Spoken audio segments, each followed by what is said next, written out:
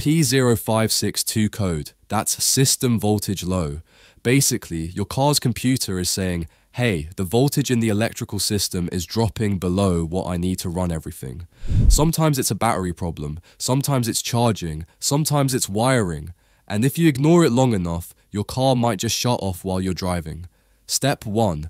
Grab a multimeter and check the battery. Engine off. You want around 12.6 volts on a healthy, fully charged battery.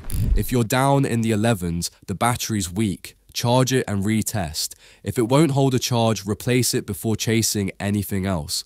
Step 2. Check charging voltage with the engine running. You should see roughly 13.5 to 14.8 volts. Below that, the alternator might not be charging enough. Above that could be a voltage regulator issue.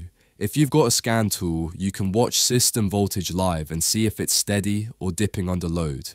Special scenario. Jump starts but dies in gear. If you jump the car, it fires up fine, but then dies the moment you shift into gear.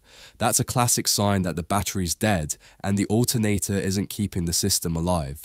The jump gives you just enough juice to get running, but once you put it in gear, the extra electrical load drops voltage so low the PCM shuts down. That's almost always a charging system problem. Test the alternator and belt before anything else. Step 3. Load test. Turn on headlights, blow a fan, rear defroster, see if voltage holds up. If it tanks, the alternator's struggling or the belt's slipping. Step 4. Inspect the wiring. Check the battery terminals for corrosion. Green fuzz or white powder is bad news. Make sure the main battery ground to the chassis and the alternator ground to the engine are clean and tight. Look for cracked, burned, or loose wires in the charging circuit. Step 5. Check the belt. A loose or glazed serpentine belt can keep the alternator from spinning fast enough under load. It's cheap to fix and an easy win if it's the problem. Step 6. Think about the conditions. Did this code pop up after a jump start, after replacing the battery, or only on cold mornings? Sometimes it's just a temporary drop that triggered the code, but if it keeps coming back, you've got a real charging issue. Step 7. Rare cases. If the battery and alternator both test good and wiring checks out, the PCM could be reading voltage wrong.